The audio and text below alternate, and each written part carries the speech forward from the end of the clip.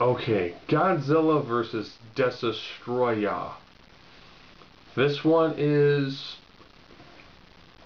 has a bit more of a thriller feel to it in the field of Godzilla movies. What you have is Godzilla and Junior. This time, as opposed to being a fairly cartoonish, child-looking version, it's just a smaller Godzilla. The main Godzilla is kind of undergoing a meltdown.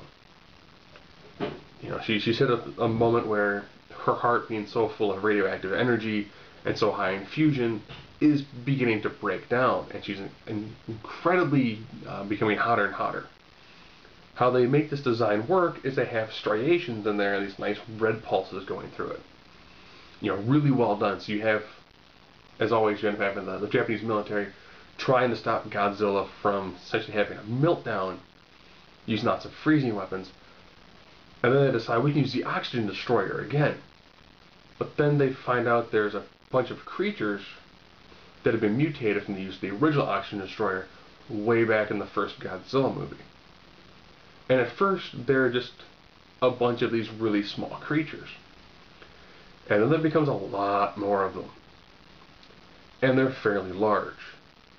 They're like car size now. And they're constantly growing and getting bigger. And they're also attacking people. So it has almost kind of like an alien assault sort of feeling to it, with all the little Destroyahs all over the place. And then after a while, they begin to form a giant one. So what ends up happening is you end up having a smaller Godzilla, the Godzilla that's glowing and is hitting a near meltdown, fighting this gigantic creature that's flying, shooting lasers.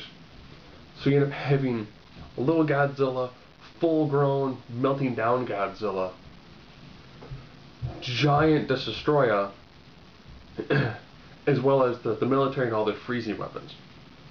Has a really nice feel to it, and it really has a good climactic ending to it. Since you do realize that you have a smaller Godzilla, as well as a Godzilla that's grown so powerful that she's pretty much, self-destructing and dying.